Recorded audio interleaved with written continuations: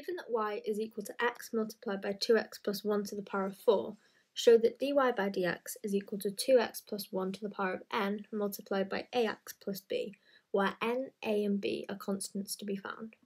So first of all, we can see that in the question we have a function, y equals x, multiplied by another function, y equals 2x plus 1 to the power of 4. And if we're differentiating two functions multiplied by each other, we know we need to use the product rule.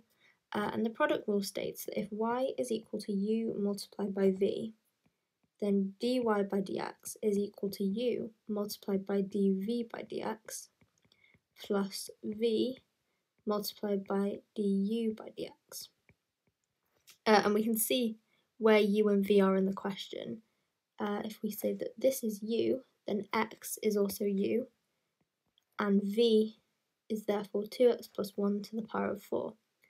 And if we write this out, that u is equal to x, and v is equal to 2x plus 1 to the power of 4, the only thing left we need to fill in this formula is dv by dx and du by dx. So to get du by dx, if we differentiate x, we end up with 1. And to get dv by dx, if we differentiate it, we now need to use the chain rule. And the chain rule states that we need to bring forward this power in front of the bracket. So we bring forward the 4 and multiply it by the 2x plus 1. And then we take away 1 from the power, just like you would in normal differentiation, if you like. So it's to the power of 3. And then we multiply it by the differential of what's inside the bracket, so the differential of 2x plus 1, which is 2. And so we can write this a bit more simply as 8 multiplied by 2x plus 1 to the power of 3. So now we have everything we need to essentially substitute u, v, and the differentials of those two into this formula. So u multiplied by dv by dx is x multiplied by 8 multiplied by 2x plus 1 to the power of 3, and then v multiplied by du by dx is 2x plus 1 to the power of 4 multiplied by 1.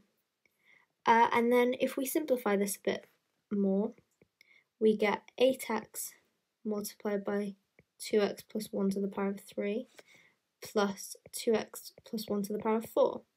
And we can see that in both of these terms, there's a common factor of 2x plus 1 to the power of 3. So we can take this out and put it outside some brackets. So 2x plus 1 to the power of 3, open bracket, 8x plus 2x plus 1, which the inside of the second pair of brackets can then simplify to 10x plus 1. And you can see now this form is very similar, if not identical, to the one in the question.